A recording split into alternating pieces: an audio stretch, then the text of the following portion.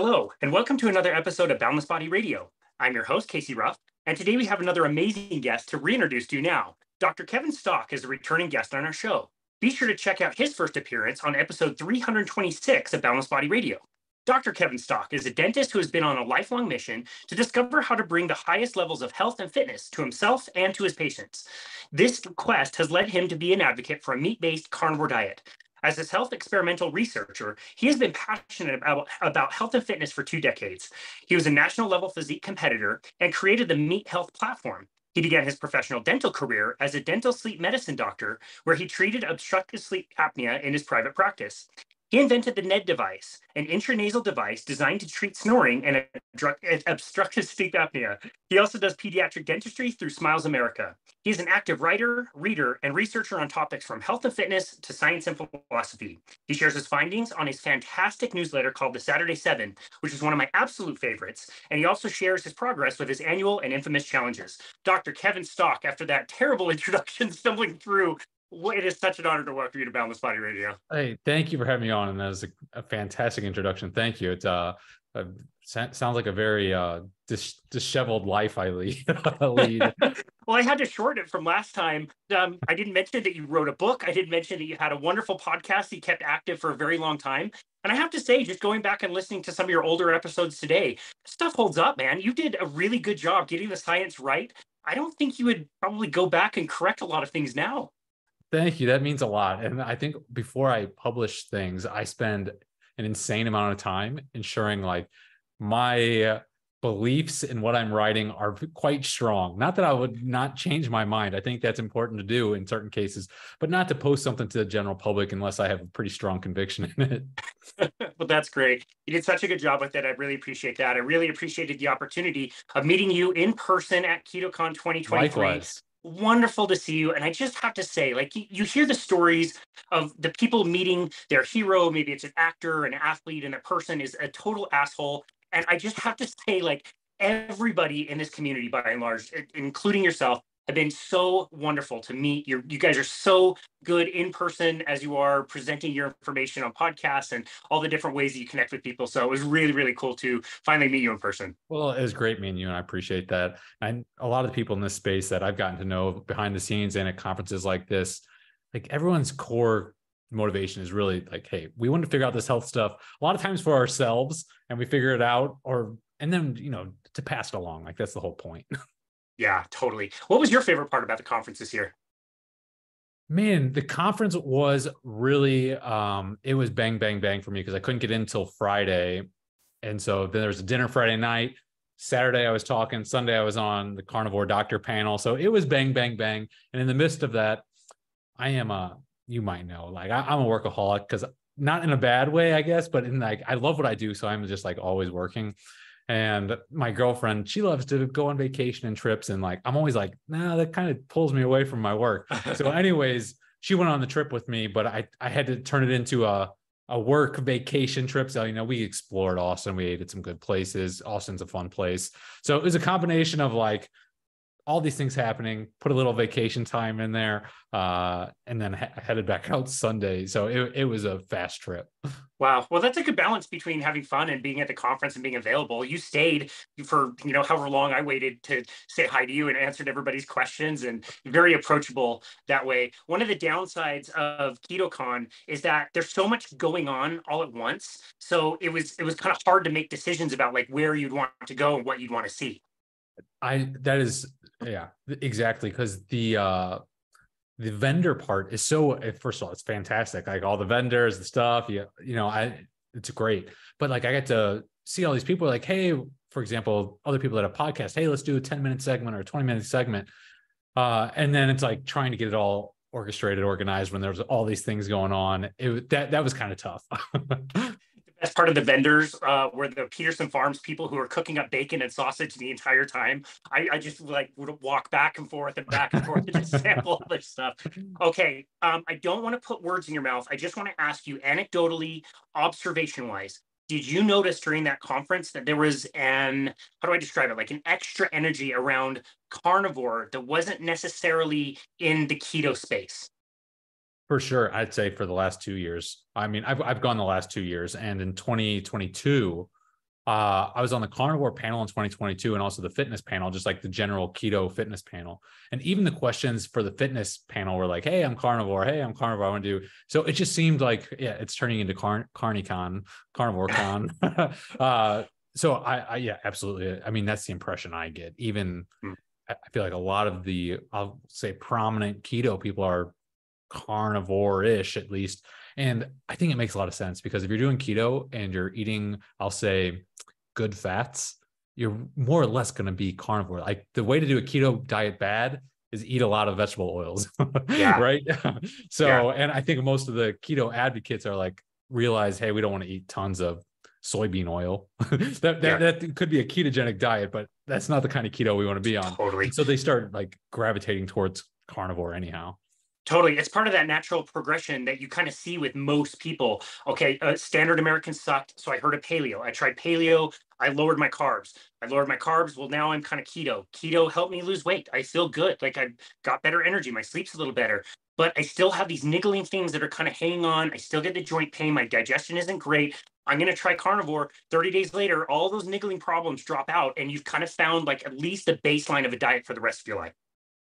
Exactly. That is such a common progression right there. That you, like, almost kind of like similar to my story, but yeah, that's kind of the route that a lot of people have gone. Like you said, I think people find carnivore like, holy cow, and there's lots of revelations there. And then at least, I don't know about the percentage of people that stay carnivore, but almost everyone I know that has gone carnivore has at least stayed carnivore-ish, meaning like, man, I found the foundation of my baseline. It is a lot of this red meat, where prior, myself included, ate little to no red meat.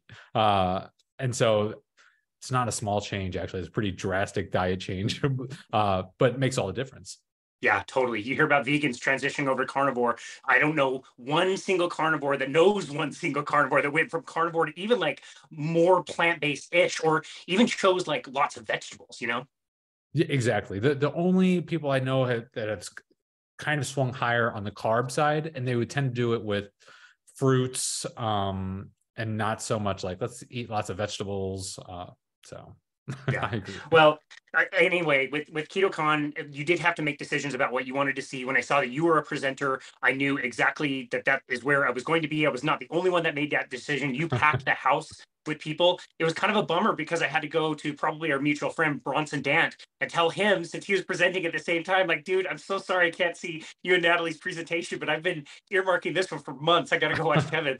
So my strategy, since I missed a few, and I also haven't seen any of the content that was presented there, it's now been a few months. My strategy has been to invite all of you back onto this show to capture part of your presentation, keep it in podcast land, and then if nobody ever listens to it again, at least I'll have it selfishly, and I get to listen to it anytime I like.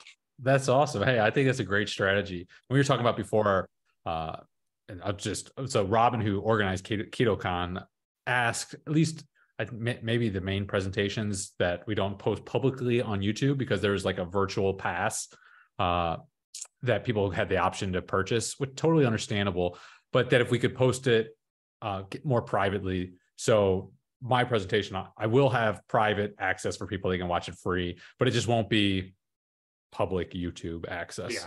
That's amazing. And Robin, we've had her on the show as well. She's such a sweetheart. She did such a good job putting on the conference. And yeah, that it is totally understandable that she'd want to, protect the content in some way for the people that didn't, invest a few bucks in trying to see some of these wonderful presentations if you couldn't be there in person. Before we go to the presentation, though, let's remind our listeners your story into health, how you found carnivore, and how that kind of worked itself in an interesting way into what you do for your day job, which is dentistry.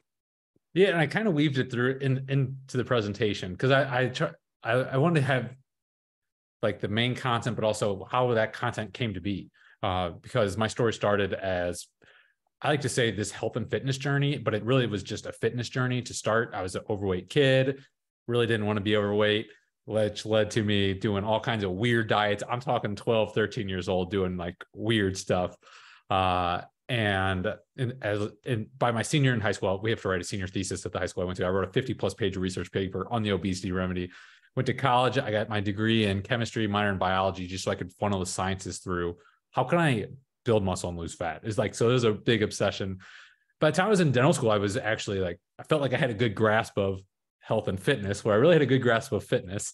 So I did physique competitions in dental school.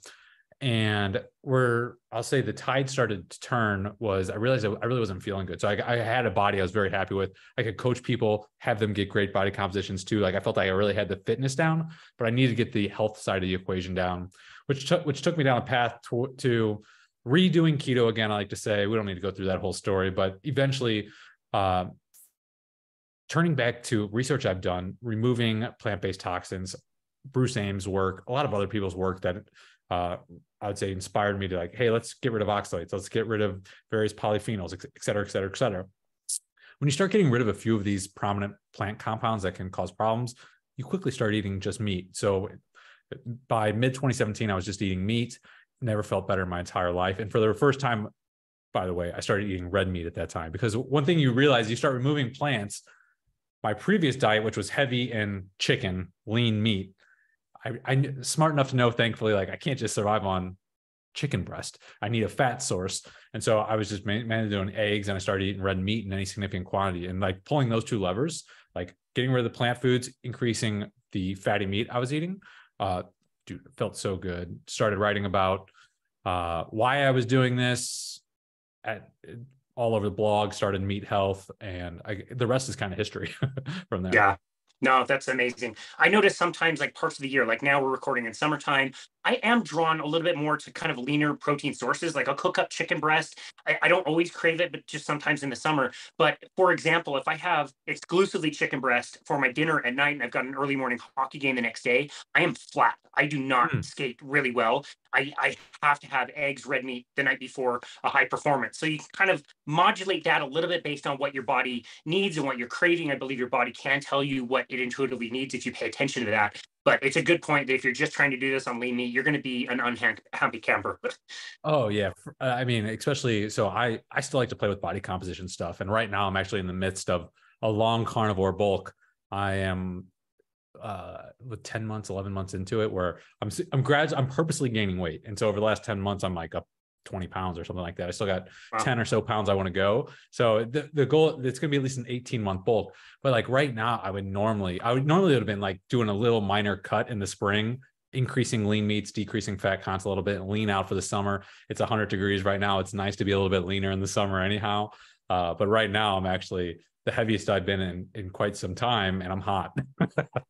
Is that uncomfortable to put on that much weight?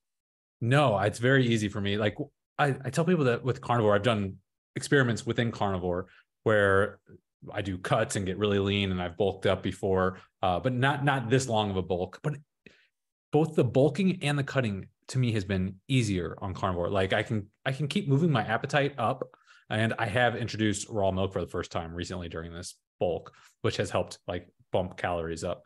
But cutting and getting lean is also easier on carnivore versus like traditional bodybuilding, at least for me, where traditional bodybuilding, I would be wiped, hungry. And when I do a cut on carnivore, I'm less hungry and less tired, I would say. Yeah. Interesting. Bronson Dant is getting a lot of airtime on this episode, but he told us the same thing. Like before he found carnivore, it was like you could choose. You could be lean, but you'd feel terrible, or you could feel amazing and feed yourself and look terrible. So this is the only way I've ever found, it sounds like you too, that you can kind of have your cake and eat it too, your steak and eat it too. That's what I say. Carnivore is the only way I found you can have your steak and eat it too, meaning you can have a really good body composition and feel pretty good. That said, some people, like probably myself, and I mean, probably a lot of men, under 10% body fat is where maybe some of us would love to look like all year, but no matter what you're doing, the body doesn't want to be there, so you won't feel that good. So there is that kind of caveat I'll throw in there. But in general speaking, looking, good and feeling good, to optimize both of those, there's probably no other way besides a very heavy meat-based diet. Yeah, I agree. If there is another way, I certainly haven't found one. Exactly. If there was, I would have, I'm sure I probably would have landed on. I've done every imaginable kind of diet you can think of to try and land on these things. But I think, a carnivore diet, if you want to have the body composition as well as feel good, it's probably your way to go. Yeah. Well, if that is coming from you, I think that's very valid. You have tried a lot of stuff over the years. Okay, so tell us about the presentation. Tell us what the title is, and why did you decide to speak on the topic that you did? So the title is called Meat Mouth, and it's clues hiding right under your nose about what we should or shouldn't be eating. So basically, what do our teeth say we should eat? Was the title I wanted to have, but the teeth, it goes beyond just what our teeth, it's what our mouth is telling us we should eat. And so in the presentation, I go through 3 clues that, hey, I can look in your mouth. I can see 3 things that are going on that are telling us like, hey, you shouldn't be eating that. Or maybe so they help steer diet by just looking in the mouth: cavities, malocclusion, and fatty tongue. So these are the 3 clues that I can see. I can look in your mouth. And if you have cavities, I have a good idea that I know what causes them. So maybe that should tell us we shouldn't be eating so much of the foods that causes cavities. Malocclusion, the research around malocclusion is so interesting. And I think that was like new information for a lot of people. But malocclusion, crooked teeth, most people think it's just genetic, but the evidence doesn't support that. The evidence overwhelmingly supports that it's a change in modern food that has caused malocclusion. So, hey, what was that change that happened in the Industrial Revolution? Where we started eating butter. So then the 3rd clue was fatty tongue. And this is where, so you mentioned after dental school, I graduated, I started dental sleep medicine practice as a niche area of dentistry of treating sleep disordered breathing. So it ranges from snoring to obstructive sleep apnea. And obstructive sleep apnea is really caused by 2 things. One is the shrinking mouth. That's clue 2. That's malocclusion. But also obesity. It's the combination of these 2 things, which we have this epidemic of sleep disordered breathing. So these 3 clues we add up in the presentation to, hey, if we just look at these 3 clues, we add those clues together, what do we get? We get a meat-based diet. Don't want to give away the punchline, but we get that we should be eating far fewer carbohydrates, especially refined carbs and sugars. Those causes cavities. Malocclusion, the way to prevent malocclusion, we need to be chewing. We need to be eating high nutritious, species appropriate diet that requires chewing and breastfeeding. And we can get into more of the details, but breastfeeding plays an important role in prevention of malocclusion because 1, it's the ideal nutrition, but 2, it also forces the baby to use the oral facial muscles that's going to stimulate the proper growth. So those were the 3 clues. You asked another question. I'm not sure if I answered it, but that was the title. We talked about the 3 clues. I've been thinking about this subject material for years. And my plan was, prior to giving the presentation, like last year, I was like, I think I'm going to put all these ideas into a book because I feel like these are the ideas I need to express, how the mouth can tell us what we should be eating. So it's like a dentist perspective. When I look in the mouth, I see all these things that tells us, hey, you shouldn't be eating that. And there's clues that this presentation went through 3, but there's a lot more. And so when Robin sent me a message to ask if I would talk, I was like, okay, it forced me to take these ideas that I've been researching for a long time and like, hey, let's organize it into a presentation and present it in a way that is, I'll say, digestible. Because sometimes I will venture too often to like, hey, let's go into too much of the evidence, the research. People are bored by it. So it was a good thing for me to like, hey, let's organize these ideas. And so I was excited to do the presentation and jump on the stage and talk about it. And so, yeah, that's kind of how it came to be.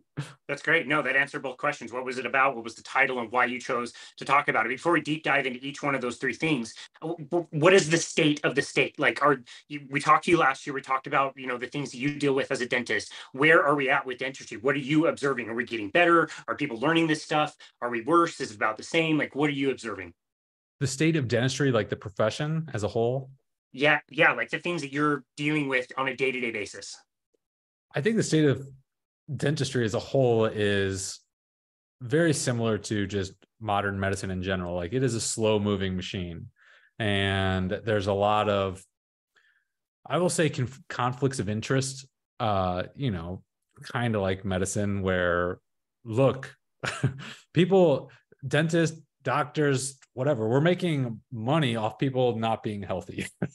Like, dentist, if you're not going to have any cavities, you're not going to need fillings, you're not going to need root canals, you're not going to need bridges and dentures, like like dentistry would, cease to exist, right? So I'm not saying I think most dentists mean well and they don't need to, like, our diet is so bad in the modern world that being a dentist is the most secure job in the world. You're good. So it's like they don't need to try and like sell you on treatment. Like there's plenty of need for dentists. But the state of the state of dentistry in general is, and I talk about, I always take, as dentists, we have to take 50 hours of continuing education every year or every 2 years. And so the continuing education I always take is on, if they ever have a nutrition course, I'm in it. Like I'm taking every CE course on oral health and nutrition. And over the last few years, they're all the same, meaning they're the same in that they say, hey, we know what causes cavities. It's carbohydrates. Bacteria in your mouth ferment carbohydrates into acid and they cause cavities. And so like, we know like that is what causes cavities. Now there's other things like that will make it worse, like mouth breathing, dry mouth. So if you're taking drugs or you have like chemotherapy or something like that, it's going to give you really dry mouth. It's going to severely predispose you to cavities. Fundamentally though, cavities are caused by bacteria in the mouth fermenting carbohydrates into acid. Like that's it. And yet, so you would think that because of this, and by the way, which I think is helpful, cavities are the most common disease in the world. Like more so, it is the most common non-communicable disease in the world. Up to 90% of people have dental cavities. And so you would think, we know the cause, carbohydrates. It is the most prevalent disease in the world. You would think like we would be saying, hey, we need to cut back on carbohydrates, right? Or at the very least, like we need to be cutting back on sugar and refined grains. And maybe dentists will go that far, but even in these CE courses where they talk about nutritional counseling, they might recommend like, hey, tell your patients to reduce sugar, but they're still recommending, they are not recommending a low carb diet yet, which to me, if you're a dentist, like you should be recommending a low carb diet. Like that, the evidence supports that. So that's the state of dentistry. Like that's where I think that's where my head goes. This is exactly why when people say like doctors and dentists and medical professionals need more training in nutrition, they don't get enough, they need to get more. Everybody in the low carb world seems to be on board with that. I'm not on board with that because they would just get more indoctrinated in the wrong information. It reminds me of a podcast I listen to on the daily. I've talked about this a few times. It was released in January and it was all about childhood obesity. And they called so many things right. We didn't have childhood obesity in the 60s. It became a problem in the 70s and 80s. We went to school districts. We told one school district to exercise and eat more fruits and vegetables. The other school district, we did nothing. Everything we told this school district, the first one, was like what we thought was going to improve health. They were both the same. So by that conclusion, obesity is genetic. And now you need counseling at age 2 if you're expressing symptoms of obesity. You get Ozempic at age 12 and you get bariatric surgery at 13. Really? Man, that's actually a great point. Like, because it's a double-sided problem. We do need all these healthcare professionals to be educated in nutrition, and obesity plays a role in almost every single healthcare. Like, no matter where you're practicing in healthcare, like obesity is a thing, is a concern. Like I talk about in the presentation, like how obesity dentists need to be concerned about obesity because we can see it directly in the mouth and it has dire consequences of airway obstruction. Like, so if we're not concerned about obesity, I don't think we're doing our job. But like you said, if we go to get continuing education, I would argue, not teaching the right thing. A so equals like, B, B equals G. What? Like, yeah, exactly. So how to solve that problem? Like that's a tough problem because because science doesn't work by consensus. So you don't want to say, oh, now this is consensusly, like this is the consensus healthy diet. We don't want to get there, but right now I feel like it seems like no one has any idea. Yeah. It's so bad. It's so bad. And you said something interesting as well. And I've always heard this. That's like the dentist is really seeing the front edge of poor health. So you are an advocate of at least the dentist recommending a low carbohydrate diet. They can talk about diet and recommend that people change and eat more proteins and fats versus the carbohydrates. That I'm on board with that. That sounds great. Yeah. I feel like the issue is a lot of dentists feel like it's not their role. Like it's strange because we are basically required to do nutritional counseling. But at the same time, I feel like most dentists would say, if I'm recommending low carb, I'm out of my lane, so to speak. And so I'm like, it's kind of a direct conflict, because like I'm thinking, look, cavities, most common disease in the world, caused by carbohydrates. We're required to do nutritional counseling. A plus B plus C equals low carb diet. Like, it's not that complicated, but yeah, I think there's I think it's a long road ahead for just healthcare in general. Because I don't see any kind of consensus in the right way, like anything besides like what you just said. Like that's where it seems like everything's moving. Yeah. Like, is there a pill or a shot for this? Because we can't do anything about it. Totally. And the food is so delicious, I don't want to stop eating it anyway. Exactly. Yeah, it's crazy. Okay, so with cavities, you called it a disease, and for me in my childhood, it was so prevalent. I always had one. To think of it as a disease is a little bit interesting to think that way. Dude, thank you for saying that, because in the presentation, I don't know if it got across, but I was like, because we've normalized cavities, like it seems like you call it a disease, it takes someone, they're like, what? But it is so normalized. It's such a normalized disease that we think it's normal to have cavities, and it's like not a problem.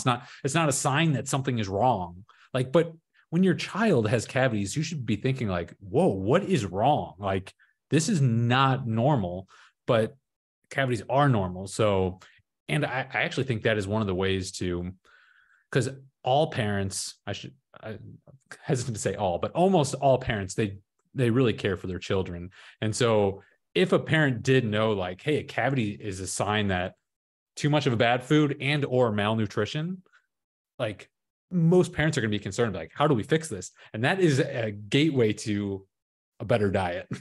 Yeah.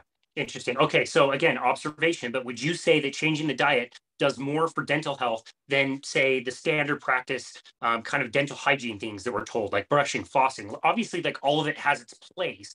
Where do you kind of rate the importance of those things?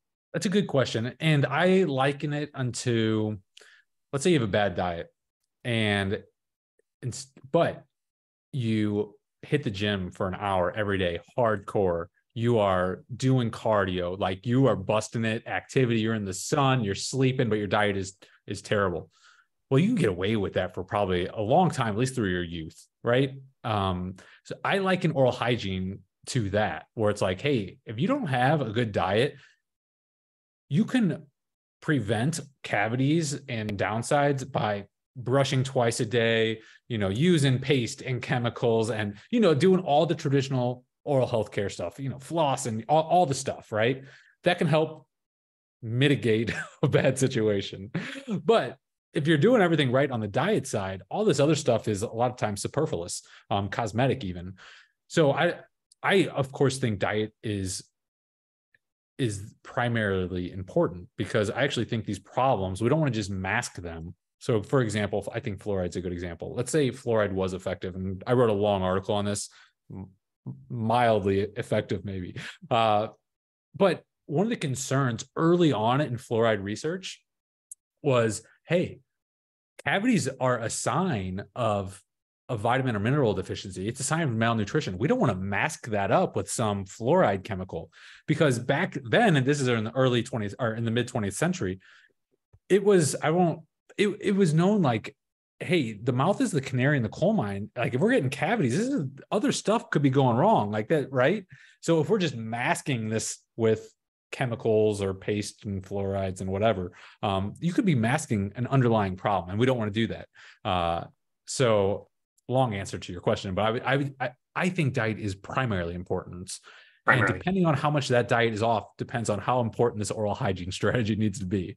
Yeah, that's very interesting. And yeah, so many things in health, we do cover up the root cause. So that's an interesting way to think of cavities in that way. Now, if somebody, is just hearing this for the first time, they're thinking like, okay, I can't do low carbohydrate diets. Maybe it's not like on their radar just yet. Is there like, you mentioned sugar. Is it fructose? Are there certain carbohydrates that are more egregious, or is it pretty much just carbohydrates ferment? That's kind of what they do.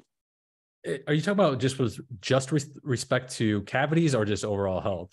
Let's stick with cavities. Yeah, we can go down that rabbit hole too, but yeah, that is a big rabbit hole. It's the simple sugars. And there's a few things that that really determine how bad it is. One is, the sugar. What is it? Simple sugar. Yeah, those are fermentable in the mouth rapidly, going to convert to acid, drop the pH below 5.5, cause demineralization of the enamel and cavities. Okay, so simple sugar, more surface area than say some complex starch that, amylase is going to start breaking down these starches in the mouth. So it's going to drop the pH. It's going to put you at higher risk for cavities, but it's not as high of risk as these simple sugars and refined carbs. So those are primary risk. Secondary importance is frequency. So each time you eat, let's just say some sugar, and one of the worst things is, actually, it's a good way to think about this is like, what's the worst thing you can do for your teeth? And that's kind of how you understand what's, and the worst thing is like sugar, beverages like soda, or like, trying to think of the one that had the greatest, I'm drawing a blank. I think it was Red Bull, like a sugar Red Bull. Anyways, you drink a sugar Red Bull. One, it has the sugar, so it's going to convert to acid. Two, it's a drink, so you're not chewing, so you're not stimulating saliva. Saliva is a protective factor. Three is it's already acidic, so it has malic acid, citric acid. It has acid in it, so it's already an acidic drink. So it's producing acid from the sugar. It's also an acidic drink already. And then if we sip on it throughout the day, these acid attacks, I think it was Red Bull, it's like 27 minutes or 30 minutes, well, whatever it was. So it causes the acid in your mouth, the pH to drop, so you get a more acidic environment for 30 minutes every sip. And so if you just guzzle it once, you get a 30-minute attack and it's over. Saliva can come in, start trying to help clean up the mess and start remineralizing the teeth. But if you're sipping it every 30 minutes throughout the day, that acid attack goes on all day long. And so it's not only what you are consuming, it's how you're consuming it, drinking versus chewing, and it's how frequently you're consuming it. And then the duration as well. So did you do that once, or do you sip on a Red Bull all day, every day? And so these are the factors that are really going to determine like how bad of a situation you're in. Yeah. And again, we're just sticking with the mouth, but think about the insulinogenic effect of doing that with that frequency. It's going to have a whole other host of problems. It's ironic too, because the main ingredient that Red Bull is named for is taurine. Where do you get taurine? You could just get it from meat. Interesting that you mentioned blood sugar, because one very strong correlation is how much it decreases the pH. So how much it makes your mouth more acid is a strong correlation with how much it spikes blood sugar. Yeah, so wow. We have that kind of direct correlation. And a lot of these things in the mouth correlate strongly with like periodontal disease and heart disease and Alzheimer's. There's a lot of correlations, which I think just all point to what we talked a little bit about, is like this mouth is the canary in the coal mine. Problems happen here first. It's an early warning system. It's like, whoa, diet's off. And then the damage that we see early in the mouth later appears, years, decades down the road, as heart disease or dementia, or et cetera. Yeah, that's a really good point. And again, we focus on the sugar with the things you shouldn't have, but what about the protein and the benefits of having protein in the diet for improving mouth health? I mean, proteins obviously we need for all kind of total body health as well. And proteins actually can broke down and create an alkaline environment as well in the mouth, so it can actually help remineralize teeth. So these proteins are important when you're chewing protein, like we mentioned, it stimulates saliva. Saliva is going to be your primary remineralization fluid. So we think remineralization, most people's brain goes straight to fluoride, maybe hydroxyapatite if they're like on the cutting edge of like, hey, I need to remineralize my teeth. But really saliva is going to be your go-to thing. So this is why, like we talked about earlier, mouth breathing is just terrible for cavities. And so saliva is basically the pool that's washing your teeth, that's remineralizing, keeping them healthy. And part of having healthy saliva is the vitamin mineral content of the saliva. So your diet plays an important role in creating healthy saliva as well. Yeah, that's such a good point. Is there anything we missed as far as cavities go? No, I think just in the presentation, there's a few things that I wasn't able to fit in. And by the way, in the presentation, my initial rough draft was over 2 hours. I'm like, I had to cut this down, cut it down. Because I was told I have 40 minutes and they preferred it to be 30 minutes. So there's 10 minutes of Q&A. So I took this probably 2-3 hour presentation, cut it down to 30 minutes. So I had to leave some stuff out. One of the things I had to leave out was, I said the cause of cavities is carbohydrates, which is true. But what is not often appreciated, which we just touched on, is there's also the protective mechanism to cavities. So vitamin D has been, and this was like, vitamin D was, if you go back into, the 1940s, 50s research, so like vitamin D is like this very important, it's the only kind of prophylactic prevention of cavities. And so this is just to say the carbohydrates and the acid are the attack, but how strong the defense is plays an important role. And to have a strong defense has a lot to do with your diet, the vitamins and minerals in your diet. Oh, that's such a good point. And I'm guessing you didn't eliminate a single word. You just spoke at Kevin Stock speed and was able to squeeze everything in the whole 2-hour presentation. I did warn you at the beginning to say, it was like, fair. I got 30 minutes and I got 2 hours of stuff I want to, and really it's important to me because like flying there, hotel, food, people are spending a lot of money to be here. And it's like, I want to deliver. Like, I feel pressure to deliver because I know a lot of people, they sacrifice a lot of stuff to show up and be there. And like you said, you had to skip out on Bronson's talk to go to mine. I felt like I had to deliver. So I'm like, look, I'm going to talk fast so we can get the most bang for your buck. I'm glad you did. It's the number one criticism I get on my show is I just talk way too fast. I'm like, yo, I'm sorry. I get really excited. So turn the speed down. You'll be fine. Turn the speed down. Exactly. I always watch videos on 2x speed. So yeah, I like a fast talker. Yep, exactly. Everything else seems glacial after you do that. It's so slow. It seriously does. Let's talk about malocclusion. I think this is one of the more fascinating aspects of where things like breathing and diet meet dental health. I think a lot of people are surprised to see all these things kind of converging on this one thing. Tell us some of the main points about malocclusion. And again, normalization. We just think all of this stuff is normal because all of us have experienced getting our wisdom teeth out, crooked teeth, braces, face gear, whatever. You know what I mean? Like we've all experienced that at this point. Yep. So in the presentation, I put together some visuals because I think the visuals help get this idea across the best. But in general, most people think malocclusion is just genetics. However, malocclusion, according to the evidence, even general agreement among like top anthropologists, where there's not a ton of agreement always, they tend to agree that this malocclusion has occurred in the evolutionary blink of an eye. The evidence for this just being a genetic trait that we're passing on is very weak. So what is causing it if it's not just genetics that we're having malocclusion? And I think Robert Corsini has done some of the best research on this. Like he literally marshaled in decades of research on occlusal anomalies. And occlusion is like how our teeth fit together, how they come in. And basically what we noticed is during the Industrial Revolution, we start seeing crooked teeth and like, what's going on? And the overwhelming, I would say, evidence suggests that it is the modern diet, switch to these modern diets, refined foods. But I think what's tricky with malocclusion is there's this primary cause, which I would say dietary. We changed our food. And because we changed our food, we also changed how we consume that food.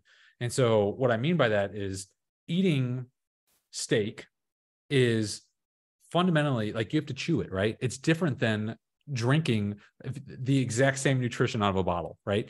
And I liken it to grow your face properly to avoid, because the problem is our jaws aren't growing enough, right? It's called alveolar deficiencies.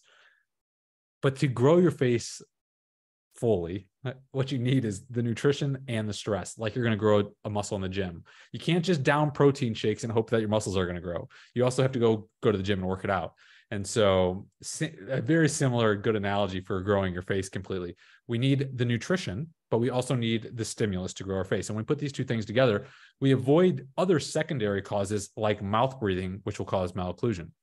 So we can go through some examples that I talked about in the presentation. One being Binder's syndrome, which in the 1970s, mothers taking warfarin, and warfarin is an anticoagulant. And the way warfarin works is it inhibits vitamin K recycling. So it essentially gives you a vitamin K deficiency. And vitamin K is known as a coagulation vitamin. That's why the K with the coagulation is actually, it's in another language, but that's what vitamin K came from, is known as a coagulation. So if you have a vitamin K deficiency, it will prevent you from coagulating, getting a thrombus and having a stroke or whatever. Long story short, these women that were pregnant take warfarin and they get a vitamin K deficiency. But vitamin K is not just a coagulation vitamin. It also plays a very important role in craniofacial development, notably vitamin K2.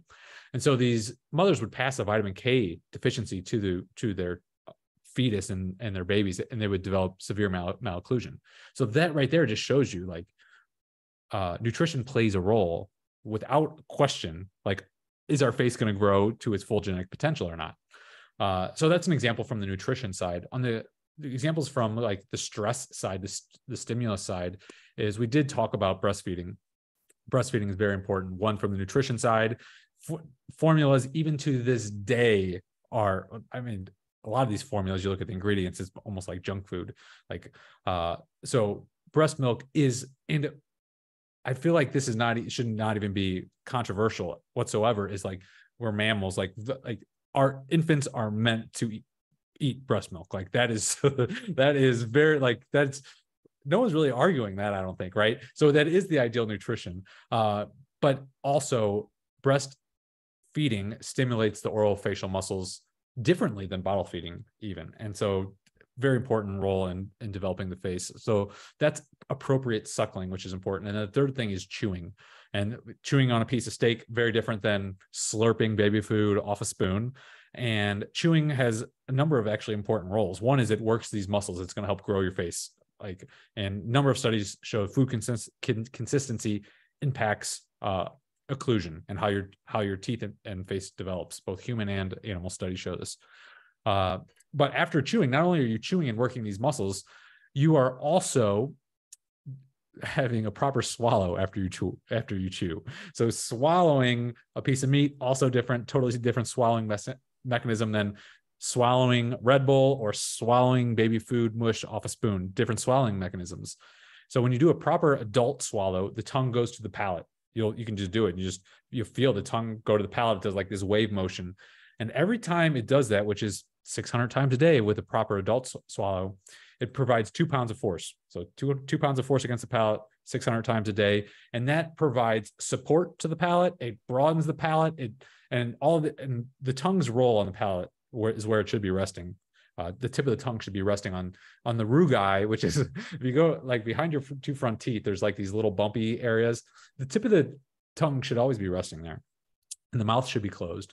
And the tongue plays a very important role as acting like a natural orthodontic retainer. But if you're never chewing and you don't develop a proper adult swallow, this often can lead to a slack jaw, mouth breathing, and the sequela of malocclusion. And I think there's the really interesting experiments are Dr. Eagle Harvold he did these experiments in the 80s, and he plugged monkeys' noses with some silicone just so to force them to mouth breathe. And like these monkeys, normally their mouth is shut, they breathe through their nose, and they develop normal occlusion. But he blocked their noses, forced them to mouth breathe. And you know what? They grew these long, narrow faces and malocclusion. So we got a number of these studies that show the various potential secondary causes, is what I call them, mouth breathing. But to me, the fundamental issue is improper diet. If you're eating the proper diet, if you're breastfed as an infant, and then you move on to what I would believe a meat-based diet, you're going to be chewing, you have the nutrition and the forces to fully develop your jaws. Yeah. Our former guest, James Nestor, who authored the book Breathe, either Breathe or Breath, now I can't remember, but anyway, he talks about how he did that experiment at Stanford where they plugged his nose, him and one of his fellow scientists, for a week, and it sounded awful. It sounded really terrible. Fantastic book, by the way. I was actually thinking about it earlier today, thinking about going on the podcast, and an example it just came to mind was I was reading that book and Dr. Dan Lieberman's book at the same time. Dr. Dan Lieberman is an academic. The book is thick. It is so dense. And Breath is, I would say, more of a layman's read, a bestseller, great book. And when I was thinking about, because when I was making the presentation, I wanted to be accessible. And I thought of these 2 books. I'm like, I love Dr. Daniel Lieberman's work and his books, and I can read it, but like 99 of 100 people, no, thank you. And so I was like, I was funneling my James Nestor when I was trying to make that presentation and be like, because he's a journalist. I'm like, how would a journalist portray this information to make it educational, but also engaging, so it can stick with you? So I was actually thinking about him recently, but yeah, fantastic book. Yeah, very accessible. And I would say you succeeded at that goal, which is awesome. Yeah. So I guess totally lost my train of thought. We're malocclusion. I've just been on a rant.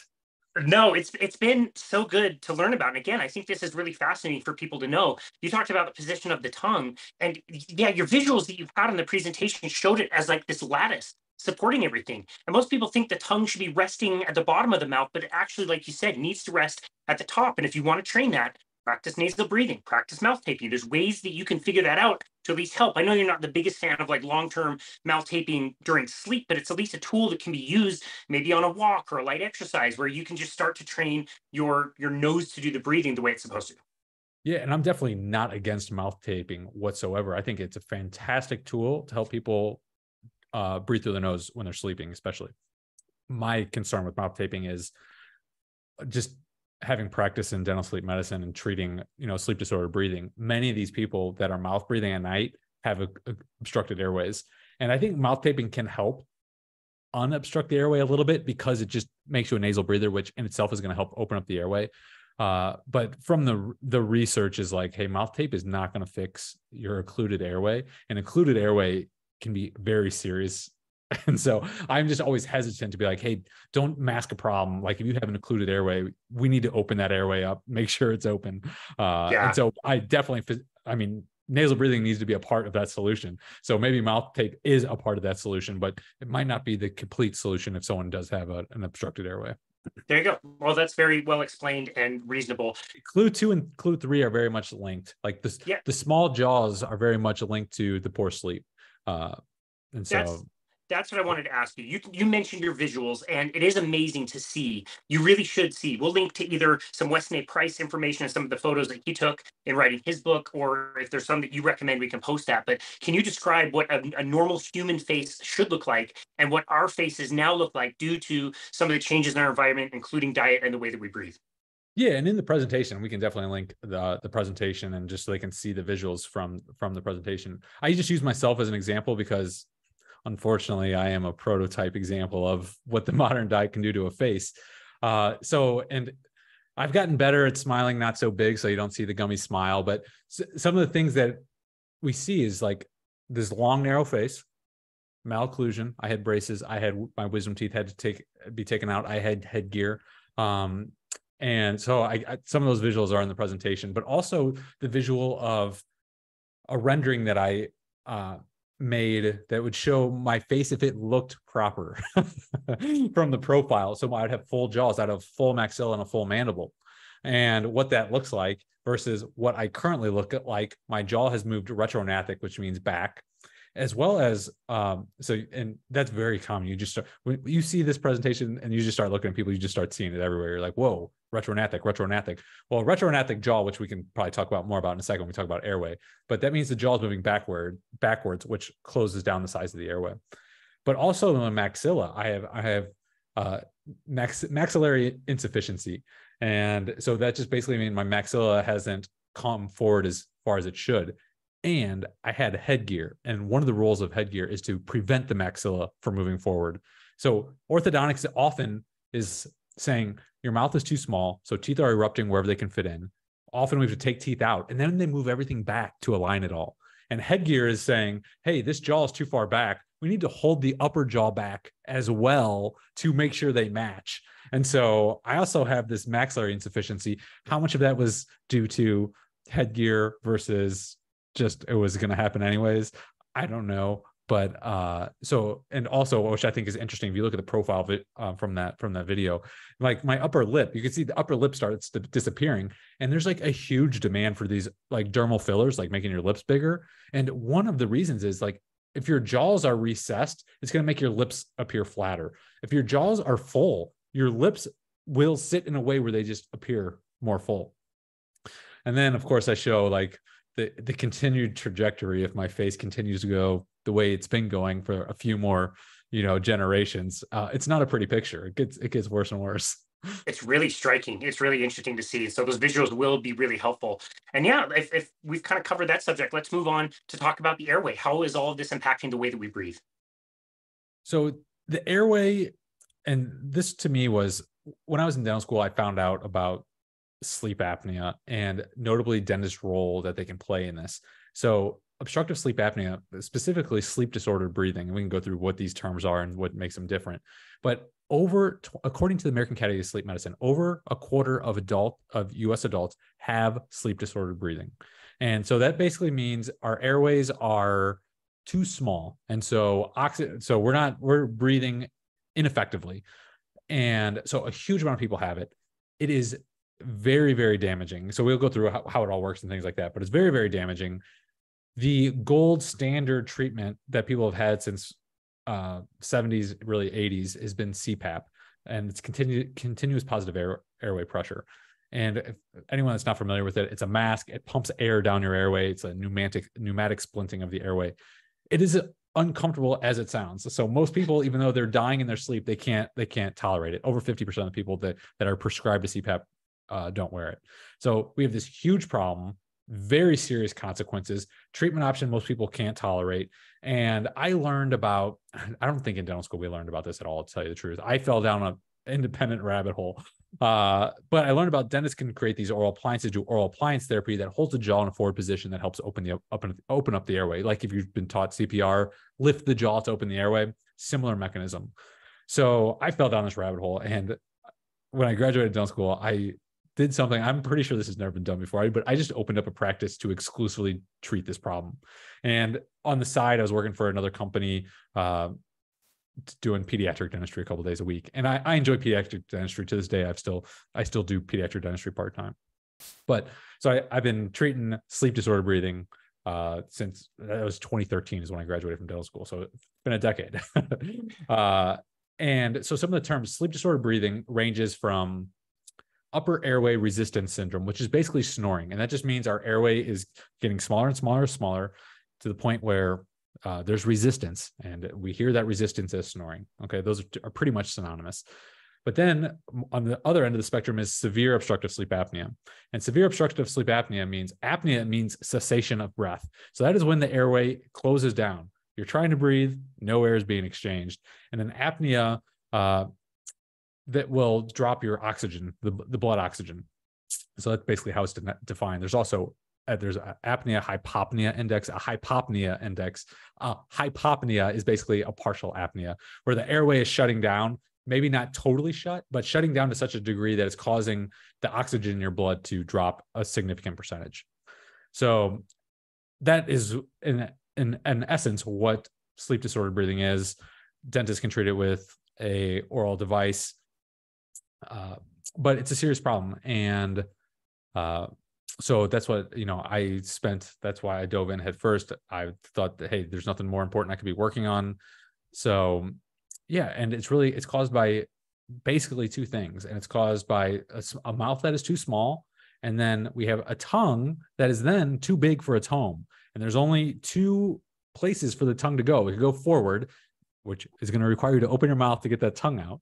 And like we just talked about the consequences of open mouth posture and malocclusion. So there's a parallel here, but the other escape route is back, right? And that's where your airway is. And so with sleep apnea, the tongue tends to take the back escape route and it falls back in your throat and it blocks the airway along with the soft palate. So that's what causes it. A combination of too small of mouths, which we talked about, clue number 2, as well as too big of a tongue and or supporting tissues, which is really what we're talking about is obesity here. Because when we have overweight obesity, the body's putting energy into fat wherever it can find, and the tongue is one of those places. And so the tongue will start will start growing, basically. You start to get fatty tongue is what I call it. And so a small mouth with a fatty tongue, you're in trouble. The tongue's going to take the back escape route and you're going to get sleep apnea. Yeah, I don't think a lot of people realize that the tongue is more tissue that it can actually get fat. It's quite striking to see in the photos that you showed. But I have to say, the video that you showed us was incredible. Can you describe that video for somebody? Yeah, so the video is a guy getting a PSG, which is a sleep study. So he's hooked up to all these wires. They're doing a sleep study to see if he has sleep apnea. Look, I can tell you, I could have just looked at him and told you he had sleep apnea. But so they're doing the test on him. And so there's a video of this guy sleeping. And you can see at the beginning of the video, he's struggling to breathe. And so his mouth is open and the tongue is out of the mouth. So I say the tongue is taking the forward escape route. But as you fall into a deeper level of sleep, what happens is the mouth closes and the tongue takes the back escape route. And so he's in this video, he's asleep, and we can confirm that he's asleep with all the wires in the sleep study. And you can see like there's respiratory effort, like he's trying to breathe, but the airway's totally blocked. So he's not breathing. And it goes on for over 35 seconds, not breathing. And during the presentation, I challenged everyone there. I'm like, hey, try and compete with this guy and hold your breath for 35 seconds. And it's when you do that, you're like, whoa. And so after 35 seconds, what happens, and to this man in this situation, and when you have sleep apnea, is the body doesn't want you to suffocate and die. It senses that the oxygen in the blood has plummeted and you need to breathe. So what happens is it's a very stressful situation for the body. So luckily our body's there to save us. And what it does is it basically releases a cocktail of stress hormones to get you to reestablish muscle tone, to get the tongue out of the airway so you can breathe again. So in the video at 35 seconds, you see the guy gasp for air, right? And what's interesting, if I had more time in the presentation, I could have just let this play for another couple minutes, because what you see is it just repeats. Like he gasps, he gets air, and then he continues labored breathing, and then it shuts down again. And so this is obstructive sleep apnea, and this happens all night long, night after night. And for someone with severe sleep apnea, that means that's happening 30 plus times every single hour. Suffocation, stress all night long. So it is a very, very serious sleep disorder. And a lot of people have it, and there's not a lot of good treatment options. So that's why I've been very passionate about this area for the last decade. Yeah, that's amazing. I'm just thinking about the cocktail of stress hormones. That's exactly what you want when you're sleeping. Like, give me a break. That's terrible. And then that begs the question of mental health and all the anxiety and depression. And we're having this huge epidemic of mental health. Well, no wonder if you're not getting good restorative sleep every night, you're not going to feel good. I'll tell you what sticks in my memory more than anything is I'm 26 years old. I started private practice just treating sleep apnea. And every patient, we take a health history, et cetera. It seemed like every single patient I treated was on antidepressants. And that's what stands out to me almost more than anything. And the research bears this out. Like, if you have obstructive sleep apnea, the comorbidities with obstructive sleep apnea, it basically makes everything worse. So like, if you're predisposed to high blood pressure, you're going to have high blood pressure. It's going to make it worse. Consequently, if you treat obstructive sleep apnea, you tend to see people's blood pressure drop. Because if you just talk, like we're just talking about, it's a stress response all night long. So your basal tone of stress throughout the day, like your heart rate variability, which we can talk more about, but your heart rate variability is basically going to be crushed. Like if you have obstructive sleep apnea, and your risk for basically everything, cardiovascular disease, it's really hard on the heart, as well as the associations with dementia, because the brain is oxygen hungry and you're shutting it down from oxygen. And the nighttime is when a lot of this brain cleaning is happening, right? So yeah, it's associated with all these comorbidities. It basically makes everything worse. Terrible. Wow. Okay. So you've given us these 3 clues. You kind of gave away the ending in the very beginning. I think people might know where you go with this, but what are your concluding thoughts? What would you want somebody to walk away from this presentation knowing and wanting to implement in their life? The way I conclude the presentation, I might as well just not come up with anything new here, is like, I think, Dr. Weston A. Price, he's a fellow dentist, a nutritional hero 100 years ago. I think he really, he gives us these 3 clues in a way. So for example, Dr. Weston Price, for anyone that doesn't know, he traveled the world in the 1930s at a time when there was the intersection of like traditional indigenous diets and this new modern diet with lots of flour and sugar. And so he literally traveled the world, 5 continents, and he studied, hey, this is a traditional diet. Let me look at their oral health. This is a modern diet. Let me look at their oral health. And when especially the modern diet encroached on a traditional diet. And what he found was clue number 1 was when a group of people eating their traditional indigenous diet, when modern food first arrived in these places, they developed cavities right away. But what he noticed for clue number 2 is the second generation post-adoption of these modern foods, they got malocclusion. That was our clue number 2.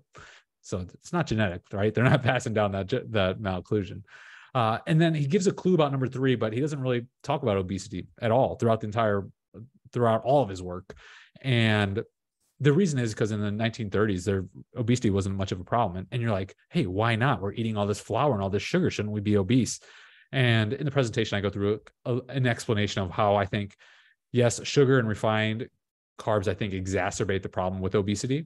But I actually think the fundamental problem perhaps is the kind of fats we're eating today. So these vegetable seed oils, high linoleic acid, that I believe is driving the obesity epidemic. And when you put sugar and refined carbs plus these high omega-6 linoleic acid diets, kind of typified by these vegetable seed oils that are in everything, that make up 30% of the modern diet, I actually think that's driving obesity the most. And in the presentation, my 2-hour presentation version that I had to cut down, I wanted to like go deep into that because I feel like that's where a lot of pushback is going to be.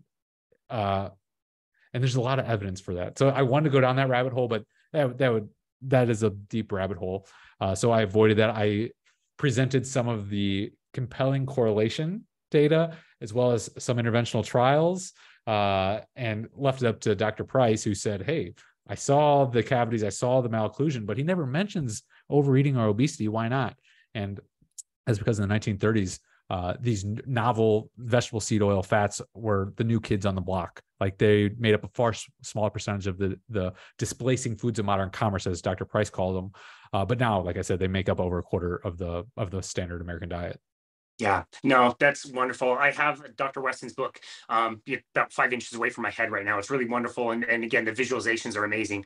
I also have Dr. Chris Kenobi's book, The Ancestral Diet Revolution. And, I asked him personally, like, am I going to be attending KetoCon next year? Or am I going to be attending No Seed Oil Con or whatever, like Seed Oil Denver or whatever? Like, it's funny to think that, maybe a low carbohydrate diet has so many benefits because it also eliminates the seed oils. And you did a good job explaining how both of them are culprits kind of together. Well, yeah. And I think, a low carbohydrate diet alone may not eliminate the seed oils. What I think that is the important thing when we look at the mouth, and the way I like to present these 3 clues is that if you just got rid of seed oils, man, you could still have a big problem with cavities, right? There's still something going wrong, right? So you actually need the low carb and the low omega-6 predominant linoleic acid. But when you have that, you have the recipe, right? But what do you get if you eat a low carb diet and you get rid of omega-6, like if you greatly reduce these omega-6 fats? If you ask yourself that question and you just follow a diet like that, well, what you're going to find, you're going to back yourself up into a meat-based diet. And it's almost unavoidable at that point, because you could eat like a lot of vegetables, for example, but you will be starving. So like you will need the meat. You'll just be driven to eat meat. So yeah, the conclusion to me is like, if we get rid of, we know carbohydrates are causing the cavity. So if we eat low carb, that's clue number 1. Clue number 3, we get rid of or limit the omega-6 fatty acids. But also clue number 2, how do we fully develop our jaws? You got to eat the high bioavailable nutrition that requires species appropriate suckling and chewing. Now, if you do all of that, there's no way that you land anywhere but a meat-based diet. So that's the conclusions. If you follow the clues to their logical conclusion, like I feel like all dentists need to be recommending a meat-based diet. And if they're not, then I don't feel like they're doing the patients they're not if our job is to help our patients have oral health, like diet is primary importance. And like, this is the kind of diet that's going to get you there. Yeah, dude, what a perfect way to end this conversation. You've been so generous with your time and so educational. I think people will walk away with some really good actionable items because, again, all of these things have been normalized and so many people deal with them. And so it's a really important message and it makes connections where I don't think people would make them on their own. So really appreciate you and your work and all the research that went into that presentation. But where would you like people to go to find you and connect with you and your work? Hey, I just think a good sequel to this would be checking out the presentation so you can see some of the visuals. I'm getting it all edited up real nicely, so it should be all ready by the time this comes out. So yeah, I would check that out. And if you start there, then you'll be in good shape. That's great. Okay, awesome. So we'll link that as soon as we have the notes for the listener. So if you just send that over to me when it's all done, I'll make sure it's linked up in the notes. Absolutely, will do. Dude, that's great. Kevin, it was so great to catch up. It's such a joy to hear your content and all the different ways you're connecting with people and meeting people where they are. Like I said in the introduction, your newsletter is fantastic. I subscribe to maybe like 3 or 4. I'm trying to unsubscribe from as many things as possible, but I absolutely love yours. And I think anybody would be benefited from signing up for that. We also have a link for that in the notes as well, so the listener can sign up for that. It is brief. It is important. It's relevant. And it doesn't suck. It's really, really good. I know you put a lot of time and work into it. So thank you so very much for everything you do. And thank you for taking the time to be on our show today. We really appreciate you. Thank you for having me on. I mean, I really enjoyed talking with you, and thanks for the kind words and for checking out the newsletter. That means a lot. I know no one needs an extra email. So I appreciate you taking the time to check that out. It means a lot. It's very non-annoying. I think everybody should subscribe to it. They'll learn about something, or at least, again, find out what you're doing with your yearly challenges, which is always really inspiring. So again, thank you so very much for taking the time to be on our show today. Thanks, Casey. Absolutely. And this has been another episode of Boundless Body Radio.